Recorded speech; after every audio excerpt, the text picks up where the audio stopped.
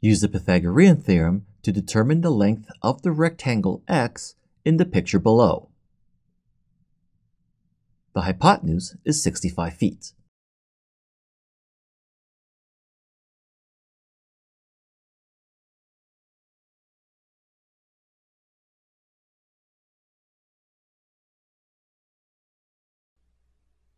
To answer this question, we're told to use the Pythagorean theorem, which is just a squared plus b squared equals c squared.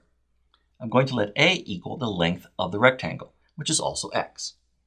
B is going to be 25 feet, and c, the hypotenuse, is 65 feet. Replacing the variables with the information given in the problem, I get the following. X squared plus 25 squared equals 65 squared. Algebraically solving for x, I get x equals 60. So the answer is choice B, 60 feet.